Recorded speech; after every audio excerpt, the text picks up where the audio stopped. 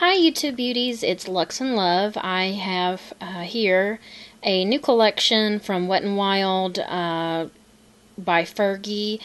I've picked these up at my local Walgreens. The only place I've seen these, I've been in CVS, Rite Aid, and Walgreens. The only store I've seen them on the shelves so far is Walgreens, and that's where I picked these up. They are, I assume, bronzers slash possible blush. It says Centerstage Collection to Reflect Shimmer Palette. This is the color A045 Rose Champagne Glow. This is the same color as well. This is Centerstage Collection to Reflect Shimmer Palette. Rose Golden Goddess A044. There was another color, but I didn't pick it up. They are pricing at $5.99, and on the display there is a $1 off of any Wet n Wild Fergie product. Expires 2/28/2013. And this here is an actual eyeshadow that's also in the collection. There are nail polishes, eyeshadows, and some eye products. And then you have these. This, I have a swatch on my hand.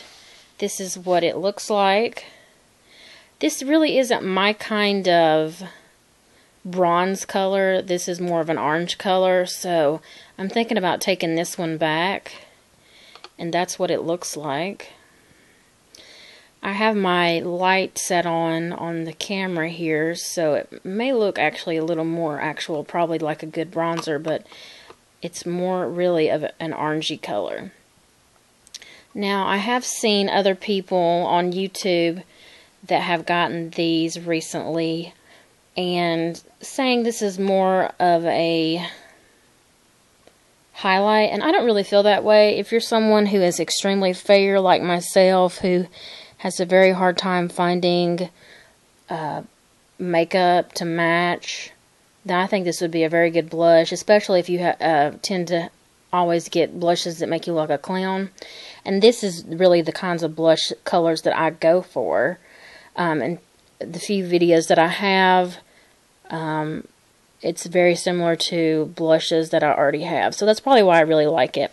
But I am probably going to take this one back and get my money back, because it's not something that I would wear for a bronzer. It's too orange, and I think the other color that they had probably wouldn't be a good color either. And again, it was the Rose Golden Goddess on this one. And here's the swatch for the other one, the Rose Champagne Glow. This is the swatch. It's very pretty. I definitely think this could be a blush, not a highlight. Like I said, if you're very fair, light-skinned, this would be very pretty. And I did notice that on this one, it seems to have more of the, I guess, kind of pink in it. They're all kind of swirled marble type, so they're going to have different looks. So if you are concerned about maybe the darkness of this shade, then pick up one that tends to have more of the heavier pink shades in it, and you should be, you know, good to go if you're worried about that. But anyway, I just wanted to bring this to y'all. I've had these probably for a couple of weeks now, definitely, and so they've been out for a while, at least 2 weeks, I would say, in the Walgreens. And if you are interested, go check it out. Did take some photos when I was in the store of the display. If I'm able to figure out how to insert photos into this, I'll definitely do that, but if not, sorry about that.